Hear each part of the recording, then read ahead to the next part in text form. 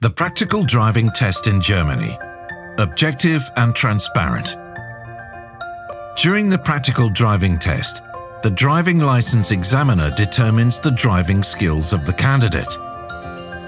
This film shows where the requirements for the candidate are described and how the performance is evaluated, documented, and reported back. The examiner uses an electronic test protocol, EPP. This protocol is a program that illustrates the current test content and thus the requirements for the candidate. The examiner uses it as an overview of the content to be tested, meaning the test requirements, and as a documentation tool.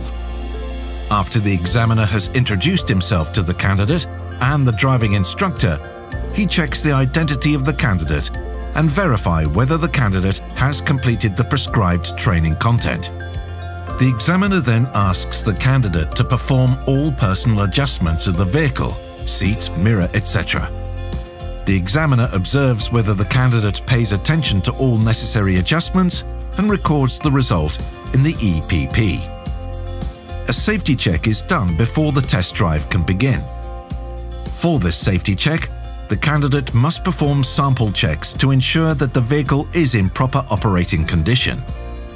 The examiner then explains the procedure of the test drive, gives general information, and wishes the candidate every success. The test drive can begin. During the test drive, the candidate must fulfill certain requirements. He is observed by the examiner and his skills are evaluated and documented. Finally, the examiner makes his decision as to whether the candidate has sufficient driving skills or not. The requirements for the test drive and the evaluation criteria are described in the catalogue of driving tasks. Driving tasks and areas of driving competence, also referred to as observation categories, are defined here. The catalogue of driving tasks is available for all driving license classes and is part of the examination guidelines. Driving tasks are specific traffic situations in which the candidate has to prove his driving skills.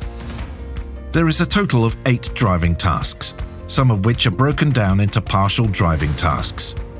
This includes, for example, intersections, roundabouts, overtaking, level crossings, bus stops, and pedestrian crossings. When completing the driving tasks, certain action requirements must be met. These can be assigned to the 5 driving competency areas: observation of traffic, positioning of the vehicle on the road, adaptation of speed, communication, and handling of the vehicle environmentally friendly driving style. What does the structure of the catalogue of driving tasks look like?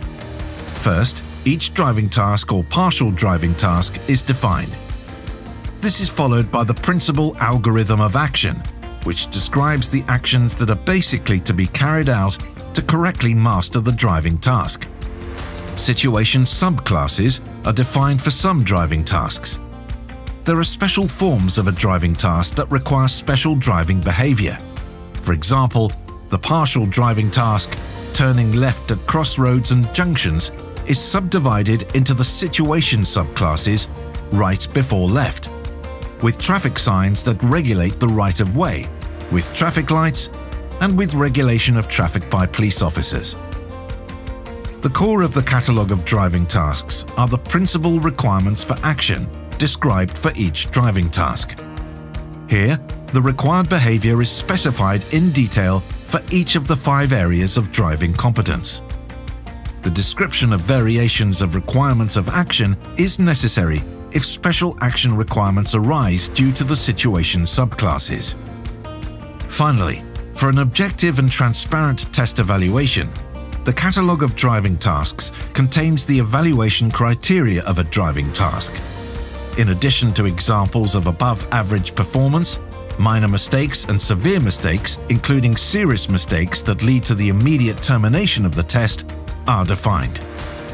The hazard potential is decisive for the classification of an evaluation criterion. Indicators in the sense of standard examples were defined for some evaluation criteria. For example, there is information on distances, speeds, and error correction times, which serve as a guide for the examiner when assessing performance. Let's look at an example of how the requirements of the catalogue of driving tasks are reflected in the execution of the test. The examiner asks the candidate to turn right at the next intersection. The examiner uses the electronic test protocol to document the test performance. Positive performances and mistakes are specifically documented. As soon as the opportunity arises after an event to be recorded, the examiner can document the relevant behavior with just a few clicks. Within the driving task, he selects the appropriate evaluation criterion with reference to a driving competence area. Of course, the basic driving tasks are also documented in the electronic test protocol. Here, the protocol supports the examiner in the selection and evaluation of the basic driving tasks. This way, the examiner documents all special occurrences during the test drive. Of course, it is not necessary to document every single driving task. If the candidate drives as expected, there is no need to document anything during the drive. The examiner can therefore concentrate primarily on observing the candidate. If the candidate did something wrong, the examiner will attempt to create a similar situation again later if possible. This way, he can determine whether it is a one-time or a recurring misconduct. The examiner adjusts the further course of the examination according to the test performance of the candidate. This basic procedure is called adaptive test strategy. This means that, in a certain way, the progress of the test depends on what has happened so far. After the test drive, the examiner assesses the driving skills of the candidate. In this process, he rates every driving task and every area of driving competence across all situations as very good, good, sufficient, or insufficient. If necessary, he asks the candidate to be patient while he concludes the evaluation. Based on this assessment of driving skills, the examiner then decides whether the candidate has passed the test. At the end of the test, the examiner provides a detailed feedback to the candidate. The examiner announces the result of the test. He explains his assessment of the 5 areas of driving competence and selected driving tasks that are decisive for the test evaluation. To justify this, he cites specific events that occurred during test that he observed. The feedback ends with a summarized overall impression and with tips for further developing the driving skills. After the detailed feedback, the examiner says goodbye. The candidate gets a written feedback shortly after the test. This is usually provided electronically. Each candidate receives a written feedback on his performance, which can be used to further acquire driving skills after passing or failing the test. In addition to the test result, the written feedback, in particular, includes the examiner's overall assessment of the 5 driving competence areas and the 8 driving tasks. If one of these was not rated very good, the candidate will receive appropriate information on what he can improve in the future. Finally, the written feedback also contains the individual particularly good performances and mistakes. The comprehensive description of the requirements, combined with a modern and uniform test documentation as well as a detailed performance feedback, have a positive effect on the most important people in the process of preparing novice drivers, the novice drivers themselves.